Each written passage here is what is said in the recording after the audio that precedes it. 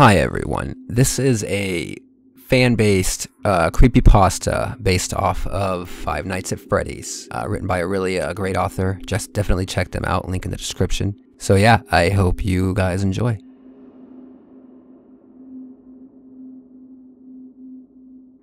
I loved getting into trouble. I was a young girl, what do you expect? Young teenage years, 13. I'm not really that type of girl that's into dolls, dresses, and makeup.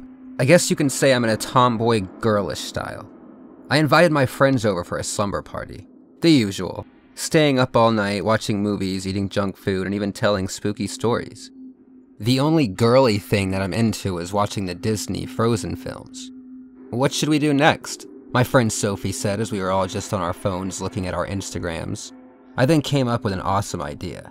Girls, I have an awesome idea. How about we go to the Frozen recording studio? Mackenzie, we're not little at night, like ghost busting. I heard it's haunted, I said in a spooky voice, interrupting Riley. That seems interesting, Lydia said, grinning. All right. I squealed in excitement, as this was the first time in a while that they agreed with any of my ideas. We decided to sneak out when both my parents were fast asleep. We packed flashlights and a map to help us find our way to the studio downtown. The last time I'd gone there was when I was 7. I never went back after some incident that occurred there. As we neared the building, I could feel my heart pounding in my throat as it was getting a bit nervous. No turning back, I said to myself, looking up at the building sign. We were able to squeeze through an open window that we found. The air then felt a bit chilly as we walked down the main entry hallway. I guess they forgot to turn up the temperature after the big freeze scene like 2 years ago. Hannah chuckled, bundling up. Or it could be the ghosts, Sophie said in a spooky voice. Do you really think this place is haunted? Lydia asked, looking at some of the drawings. Of course, don't be stupid. Night guards have gone missing over a few years and never found their bodies, along with 4 children going missing in 1985, I said, shining my flashlight at the animatronics. Some say that their bodies are stuffed inside the robots. Pfft, those are just rumors, Hannah laughed, poking at Anna's arm. My name's Anna. I tried to marry a man I just met, but it didn't turn out good as he tried to kill me, she said in a dumb voice, trying to imitate Anna's voice. They laughed as I rolled my eyes, only to notice that her eyes were staring down at Hannah. Startled, I pointed it out to them. Guys? Anna's staring at Hannah. Ooh, it's a ghost, Lydia said in a ghostly, spooky voice. They're going to kill us for disturbing their rest. Just then, we all screamed after suddenly being startled from Olaf activating. Hi, I'm Olaf, and I like warm hugs, then went limp again. After a few moments, we all began to laugh about how we all looked stupid being scared. We then spread out to explore the studio. Lydia went toward the office area, Sophie to the props and storage room, Hannah by the editing revising room, and Riley by the parts and service room. I stayed in the main recording set area. Elsa was always my favorite because of how she was designed, and how she sang. Can't forget about her voice. I was toward the back of the room looking at the filming equipment when I heard footsteps going around the room. When turning around, Olaf was facing me. Guys, who moved Olaf? I said out loud, looking at him. They all replied, saying that it wasn't them, staying in the rooms they were already in because I assumed they were too lazy to walk all the way back here. I rolled my eyes, walking cautiously over to the oversized snowman animatronic. Hey, buddy, how's it going? I said, kinda nervously, almost like I was trying to keep him calm.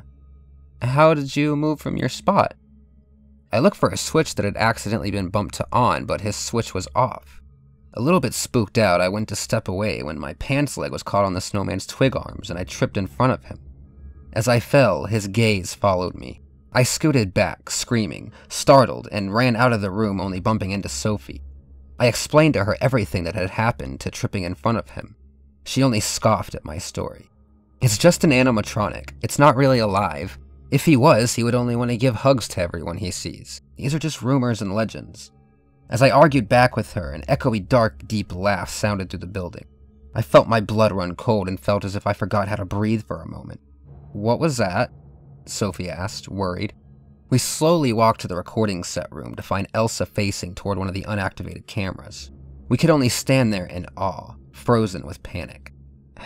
How did she move? I whispered. Maybe some interference? Sophie tried to find an explanation. We need to get the others and get out of here. Agreeing, we looked all over the studio to find Riley, Lydia, and Hannah. Then we were going to head to the exit. As we were going down the hallway to the exit door, we found that Kristoff was blocking the door, as if he was staring out the door. Great, now what? That's when we heard Riley scream in a panic. Hannah, Lydia, Sophie, and I turned to see Anna dragging her away. With what we could find, the drawings taped to the walls, we tore them off and crumpled them up into balls and threw them at Anna, which then caught her attention. "Let her go!" Hannah yelled at her. "I was the one that harassed you, not her! Come get me, you stupid machine!" That's when she made a dash for the office. Anna let Riley go and ran after her. Hannah, Sophie, and Lydia rushed over toward Riley to help her up. She was tearing up and trying not to cry as they ran to the door. "Mackenzie, come on!" Lydia yelled out.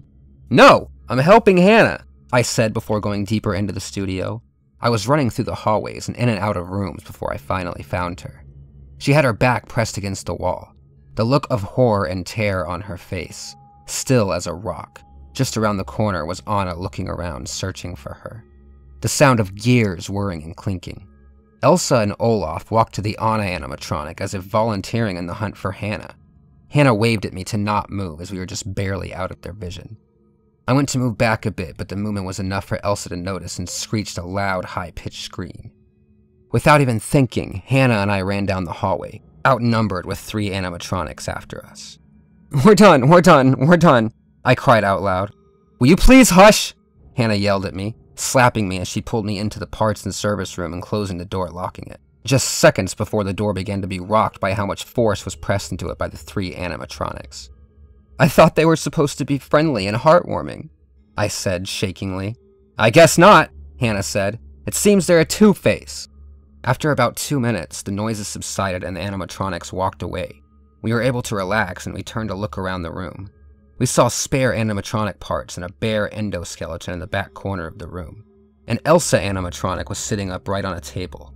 Our hearts dropped as we were scared that it was another one. But after a minute, we realized it was just a spare suit.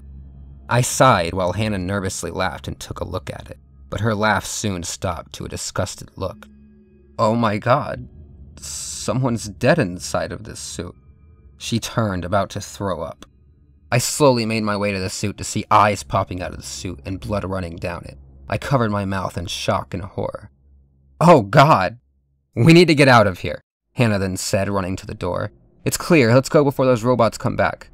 As we were making a dash for the exit, Elsa came around the corner, knocking me down to the ground. Elsa was able to grab my legs and began dragging me toward the parts and service room. The only thing that I could think of was to scream and trying to kick away from her. She was about to get me into the room when a chair slammed right into her, making her fall to the floor. "Get up! Run!" I heard Hannah screaming at me. I shot up and ran through the exit door with Hannah. We didn't look back as we ran all the way to my house. In the morning, police were at Sophie's house as it was said that Sophie was pronounced missing from last night. We were horrified and scared. What if the person that Hannah and I saw in the suit was Sophie? She possibly turned to help us out but got caught by one of the animatronics. A few weeks passed and then we realized. I had to come forward with my parents and Sophie's about what we did that night of September 17th. I'll never forgive myself. My friend is dead because of me. Her spirit now stuck inside that awful place.